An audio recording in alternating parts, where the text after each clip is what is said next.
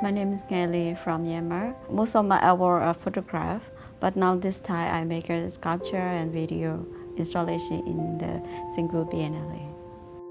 The sixth classroom is based on my personal feeling on our education system in our country.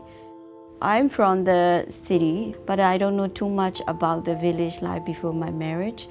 After my marriage, so my husband is from the village, so I go back with him many times. At the time, I saw the village life and also village school education system. Nowadays, so the government allowed to open many international schools in our country. So that's why, and in the kids who rich family, so they can choose the international school in our country, and also they can learn a good education system. But in the village and also normal family kids, they cannot attend to the international school because the price is very high. So that's why I got the idea to create this kind of artwork.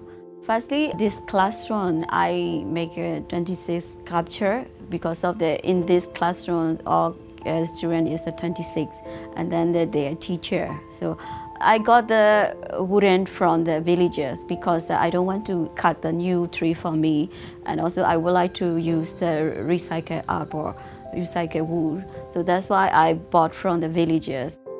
In my video, I shoot in the 8 school around that area, and then I stay with the school children, and then I shoot the video and photograph. The children are really very happy because they really want to collaborate with me, and also they can get the new item from the city. So I would like to show the audience so they can see in my artwork, so the rural society from my country. But now the war is changing so fast, but the play is not changing yet.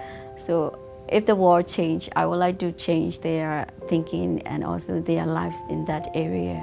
So I would like to give the message to the audience.